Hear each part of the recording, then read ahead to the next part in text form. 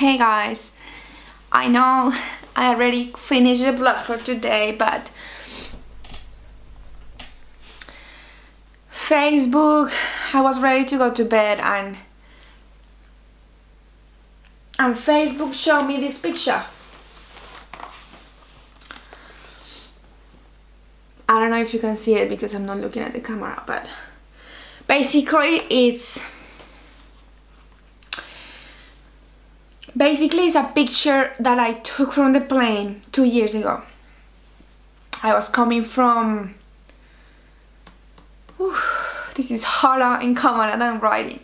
I was coming from visiting a client in Adelaide, and I had a good flight. Like, I'm always scared of flying, but that flight wasn't particularly bad. But I remember getting out of the plane very scared, as in with a feeling of something bad is about to happen, or I'm feeling uneasy. So that picture marks the beginning of the hardest thing that I have to overcome in life. Woo. Cut. Cut. I cannot do this on camera. I just want to tell the story without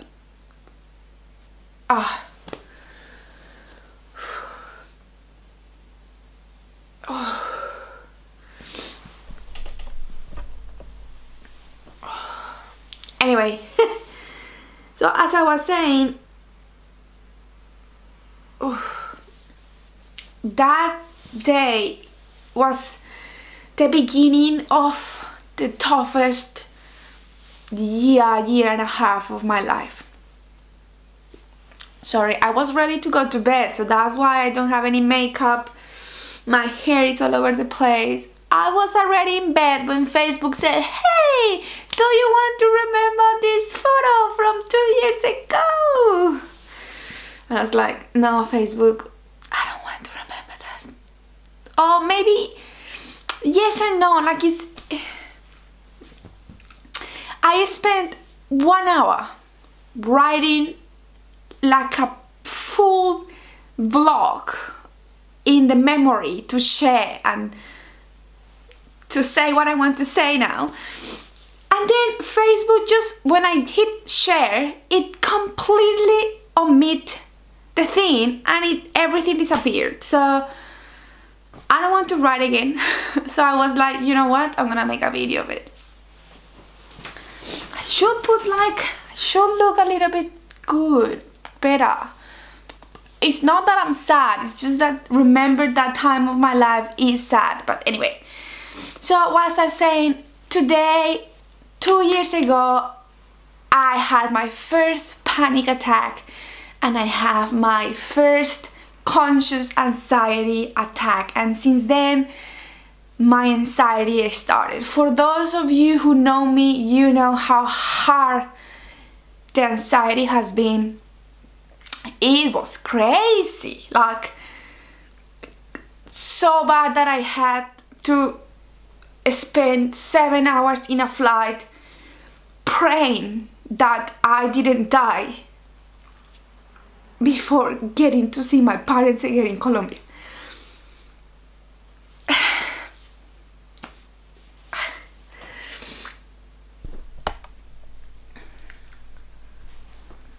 Anyway, but this video is not about me crying and me telling what happened. If you want to know what happened, you can read my blog.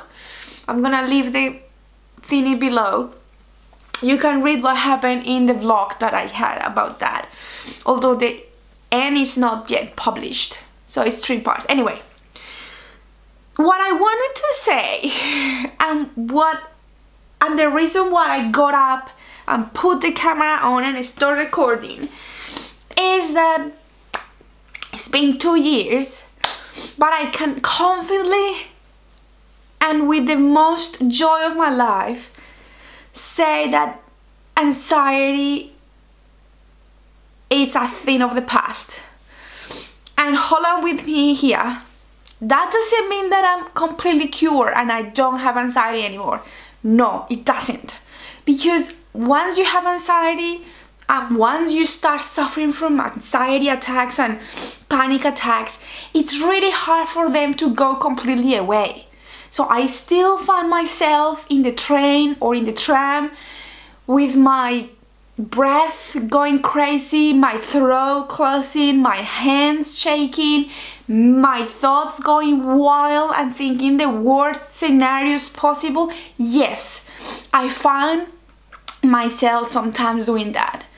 But 2 years after my first panic attack, I have learned to control my dark side. Yeah, so my smart and light and good side has learned to control the dark side.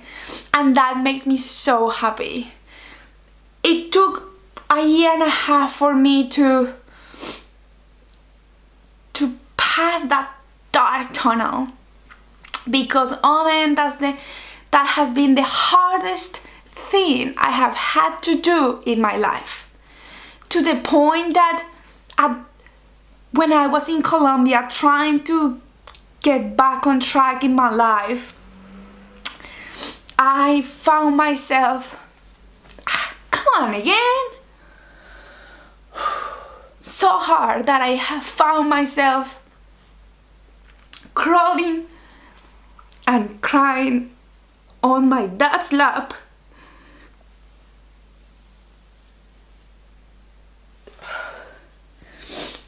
I'm gonna cut all the crying, so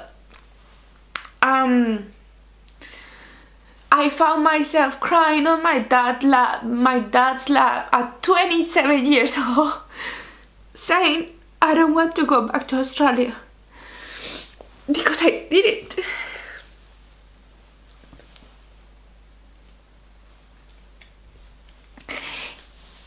It was bad.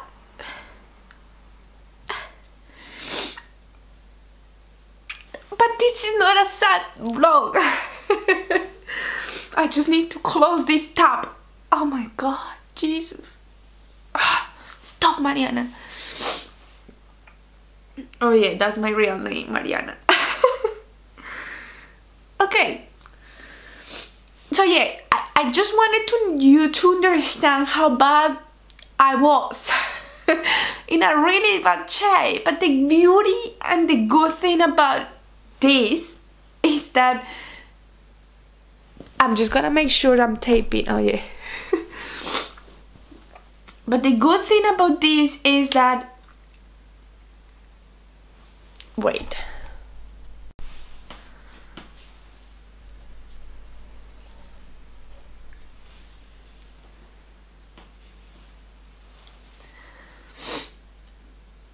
But the good thing about this is that I now can say that the anxiety is something that I can control. And when I came back from Colombia after finally overcoming the fear of getting back into a plane, there was a time when I didn't want to spend nights by myself. I was always afraid that the anxiety will come back and I will have another panic attack. And that lasted a year, maybe. That I always wanted to ask my boyfriend to stay over, but the smart side of me always thought, don't, because that would mean that anxiety wins, and anxiety cannot win. You are more powerful than that. You are stronger than that. And I was. Yes, there were nights where I have to call him and say, hey, can you please come over? I cannot do this by myself. Especially days before flying.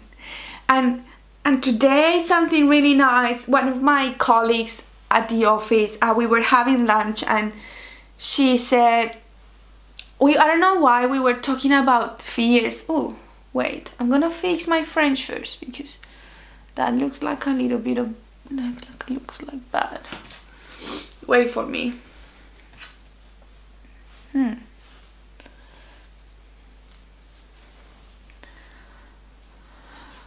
So that's connected. So today when I was having lunch with my colleagues, I don't know why I said that I mentioned that I don't like flying, and they asked me, why didn't you ask the company to remove you from the account that it's in Adelaide? Why did you keep traveling? And I said to them the same that I just said.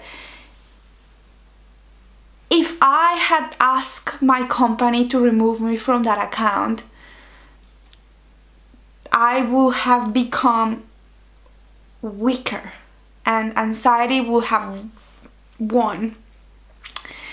And I cannot allow that. I'm stronger than that, and I knew it. And that's why I keep flying to Adelaide when I hate it, but that's what you have to do. Like, I cannot, like, come on, I'm from Colombia, like, it's 37 hours flying. Like, I can't, I need to fly, and it's the safest thing, and it's an irrational fear, and blah blah blah. Yeah, so I do it because, oh, and the good thing about that is that they said, oh man, you are really brave. Others will have just asked to be removed from the account. And I don't consider myself brave. It's just, we are all stronger than we think we are. And I'm just sharing this because I want you to know that if you have anxiety issues, if you have panic attacks, they are not gonna last. Like, I mean, you can control it somehow. It works different across different people, but I wish I could go back 2 years and whisper to my younger me, trust me, the anxiety will go away eventually. I remember that a colleague of mine, when I started having panic attacks, she said, oh yeah, I had panic attacks when I was younger, and it lasted 6 months. Back then, I was like, what? 6 months feeling this way? Seriously, guys, I was losing it. Like, I couldn't go to train stations underground because I was afraid of the enclosure. I was afraid of jumping in front of the train, although I like, it's not that I had suicide thoughts, but I was afraid of getting those thoughts. I was afraid of being in a car. I was afraid of sleeping by myself. I was afraid of walking, kind of thing. Like, I was afraid of everything because I had this feeling in my chest that something very bad was about to happen. Not only me, but my family, my dad and my mom. And because they are so far away and there's something that I cannot control, I was losing it. But here I am, like, happily ever after. Like, anxiety is still there, and my point is, if you are starting to suffer from anxiety, or if you are suffering from anxiety for your entire life, yes, it's hard. It will probably never will go completely away. But not everything is dark, and not all your life is gonna be like that. You have to control to learn it. You have to learn to control it. You have to find that thing that makes it go away. So in my case, Zumba and these vlogs have completely evaporated the anxiety. Seriously, yes, I had a anxiety episode like 2 weeks ago, but that's just, it comes, it's like a flu. It will never go away. Yeah, like, yes, some people get it, some people have this lower defenses. Well, anxiety is like that. Once you get it, that means that you are sensible to that, sensible. This is not gonna get much longer. I just want to again say, you can get to the other side. Like, there is another side. when I was in my darkest, when the dark side took control of my mind, I thought that would be my life forever, and I was so scared, and I'm glad it didn't. I'm glad now I'm in the bright side, and yes, I have my dark moments, but that's all right. And finally, to finish this tiny extra vlog for the day, I want to thank everyone in my life. From those who were there, so my close family and my boyfriend's family and my friends here in Australia. For those who were there and those who saw me in Colombia, thank you, because, oh, come on. Thank you, because without you, I wouldn't have reached the bright side, for sure. To my angels, of course, I have big angels in the sky that take care of me. I know they are seeing me from above. But yeah, to all of you, to all my friends, my family, my boyfriend, my boyfriend's family, my office friends, my Colombian friends, my uni friends. I have a huge social life, which is not true. Anyway, for all of you who had been there, asking me how's it going, worry about me, thank you. Thank you so much for being there when I hit my lowest. This is not a depressing vlog. This is a good vlog that reminds or remembers bad things in the past that make me cry, because I'm really sensible. But that's alright. Everything is finished and it's time to seriously now go to bed. If you think that this is a message that someone needs to hear, don't be afraid, don't be shy, hit the share option. Because if I can help one soul that is suffering from what I suffered, then this is completely worth it. Thank you so much, guys. See you soon.